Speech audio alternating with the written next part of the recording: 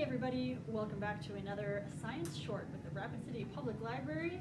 I am Carrie, your friendly neighborhood makerspace librarian, and today we are going to be talking about bubbles. But Carrie, we've already talked about bubbles. Talked about them twice, as a matter of fact. Yes, but today we're going to take it in a new direction. We are going to talk about tensile bubbles, something we haven't seen yet. We're going to start out with some bubble solution, and ours right here is just made out of dish soap and water. We've put it in this pitcher because we need it to be kind of deep, because we're basically going to be dipping our bubble wands, which we have made out of pipe cleaners and straws to look like 3D objects. We're going to be dipping them in. So this one you can see is a pyramid, or if you want to be super fancy, a tetrahedron. And we are going to dip it right into our bubble solution. And what's going to happen is when it comes out, instead of the flat shape we usually see in a normal bubble wand, we are going to see what's called an inverted pyramid shape, a tensile bubble. So you can see how the bubble solution has kind of all met in the middle to make this inverted pyramid. We're going to try the same thing with a cube and see what happens. Now normally when we have a bubble, it's spherical, right? And the reason for that is scientific too. A bubble is basically just air wrapped in soap, kind of like a sandwich. 2 layers of soap molecules, and between those a layer of water.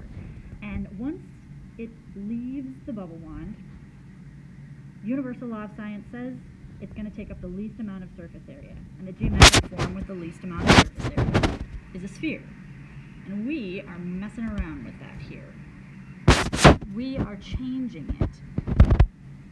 Instead of letting universal laws determine the shape of our bubble, we are making sure that that soapy solution is stretching between the rigid edges of the wand that we've created in a 3D shape.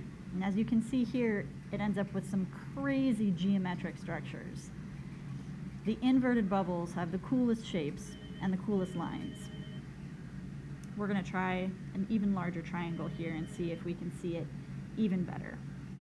Bubbles are always delicate, but tensile structures like we're creating are even more delicate because they are not suitable for carrying loads, and that can even mean just the weight of the structure that we're turning it into. There we go. You can see a really good look at that inverted pyramid.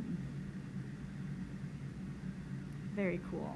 Oh, see, and as it can't hold its own weight, the bubble pops. We'll do it one more time here. If you wanted to try this at home, as I've said, the dish soap and water will give you your bubble solution. And if you look up bubble cube wand or tensile bubbles on the internet, it will show you how to create these wands, and you could even try some of your own tips as well. Thanks for following along. I hope that was somewhat enjoyable for your 3rd trip around with bubbles. And I hope to see you back next week for another Science Short.